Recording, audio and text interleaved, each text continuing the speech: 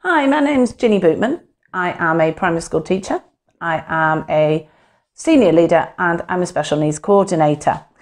And I'm going to talk about homeschooling in our current climate, in our current situation. We've had 2 weeks where the children have been at home and been educated at home. We've then had 2 weeks of Easter holiday. So I think it's a good time for us to reflect, think about what is going well, what we've learnt, and how we can improve, how we can do things differently. So when schools closed, I do feel that there was quite a feeling that potentially one size could fit all, from the point of view of children being educated, and schools chose to do this in different ways. And we now see that there is a continuum, but there is a wide range of needs within that continuum. And this, from my perspective, has really come to the forefront when I see that the situation of parents at home is really wide. So I have heard of parents who are expected to still work the hours that they were working at home whilst looking after the children in the house as well. So we have that at one end, and then we have other parents who, for whatever reason, aren't working. They may have been furloughed for whatever reason. So already we have got a really wide range of needs from the parents' point of view that makes us think, actually, we need to think this through a little bit more, because the needs are so different. So parents who are working full-time, when I've spoken to them, they actually need a means to keep their children entertained, whether it be through schoolwork or by another means. These parents have got to work. They have got to work sometimes from 8 till 6, alongside looking after their children. So that brings up a whole host of difficulties that need to be addressed. And as teachers, we have got limits as to what we can provide. In the school environment, there is a teacher, and the teacher is teaching the children and giving feedback and providing that structure for the children in such a different way that can't be replicated at home.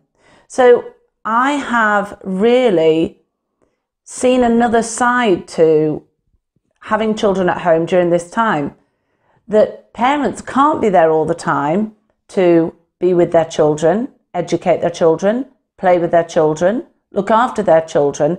And I actually am finding it quite difficult to find a solution for that, because I don't know what the solution is. I'm also hearing of parents who their jobs have changed because of the current situation. Their roles have actually become more challenging because some of their colleagues have been furloughed. So their job has actually become more stressful. And this is what concerns me, the fact that parents are having to work long hours with more stress, and they are having to look after their children alongside that. I absolutely take my hat off to them, because I do not know how people are managing this, because there are so many balls that need to be juggled during the day, and I actually don't know what the answer is. I don't know what the answer is. When we are interacting with parents, I think this is another time when we have to be very mindful of individuals. There are lots of ways that we can interact with parents. We can do Facebook, closed Facebook groups. We can do emails. We can have face-to-face class get-togethers. We can do recorded videos. we have to always consider the child, what is best for the child. And I've had so many conversations with parents, so many positive conversations with parents, telling me, actually, can we do it this way? Because a face-to-face class get-together doesn't suit my child's needs. Can we converse with you via email? Yes, of course. Once again, we're getting back to what I said at the beginning. One size doesn't fit all. And I really, really do feel this is pivotal, that we can offer different ways for parents to be able to communicate with us, because they need to feel comfortable with the way that the communication is happening. Moving on to parents' expectations of themselves. Understandably, parents do not want their children to fall behind. So if we throw that into the pot with the working parents, that's another ball to juggle. I don't want my child to get behind.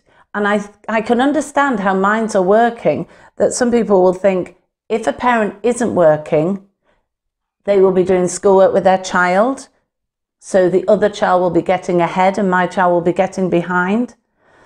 I saw a wonderful, wonderful letter on the internet today, and it said, don't worry about your child's academic progress. We will sort that and look after your child when they come back to school. It actually said, we are superheroes, which I did like. And it then said, your job is to keep your child feeling safe and to enjoy the time that you have together. We won't ever get this time back. This time is precious. And I think the word time is really important. We will not get this time back. So my message is, everyone is doing a brilliant job.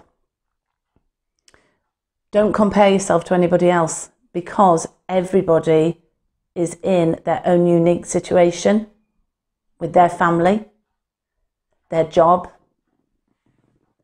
Everybody's situation is different, and we all need to work together to help everybody, to help the parents, to help the children, to help the teachers. We're all in this together. # follow the empathy road. Thank you.